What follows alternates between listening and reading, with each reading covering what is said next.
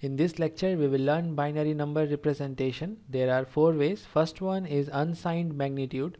Second one is signed magnitude. Third one is 1's complement. And last one is 2's complement.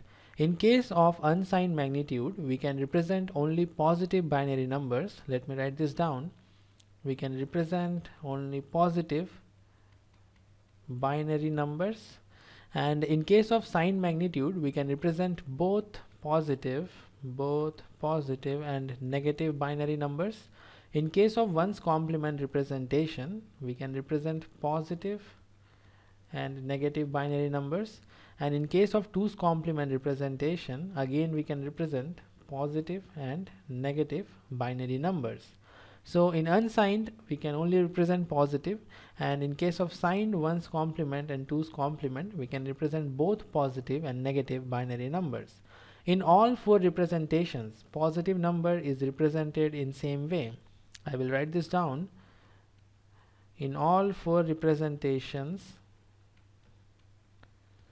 positive number is represented in same way. This is very important point, and thus we have to focus only on negative number representation. In this lecture, we will focus on unsigned and signed magnitude representation, and in the next lecture we will study 1's complement. So let's start with unsigned magnitude representation. If I want to represent plus 6, then it will be represented as 1 1 0, and if I want to represent minus 6, then we can't represent minus 6, because in case of unsigned magnitude representation, we can only represent positive binary numbers. Now we will move to signed magnitude, the most important part of this presentation. In case of signed magnitude, we can definitely represent positive and negative binary numbers, and if I want to represent positive of 6, then first I will represent the magnitude.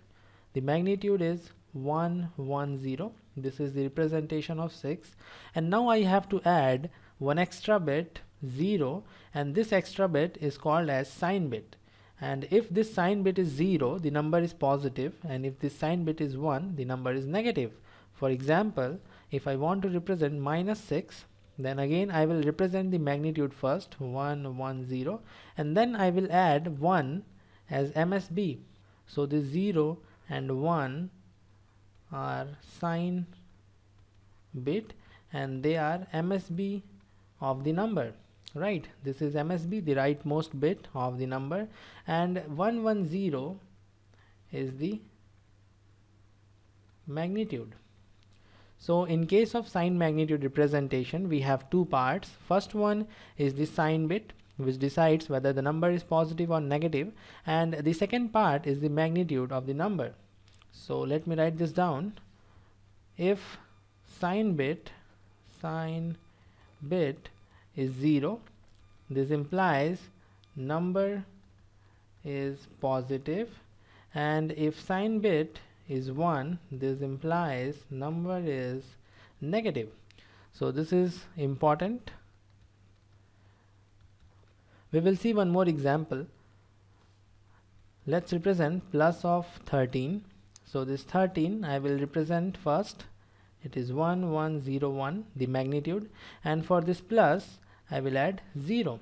So positive of 13 in case of signed magnitude representation is represented by 0 1 1 0 1, and if I want to represent minus of 13, then again I will do the same thing.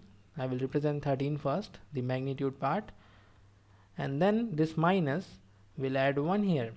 So minus 13 is 1 1 1 0 1 in case of signed magnitude.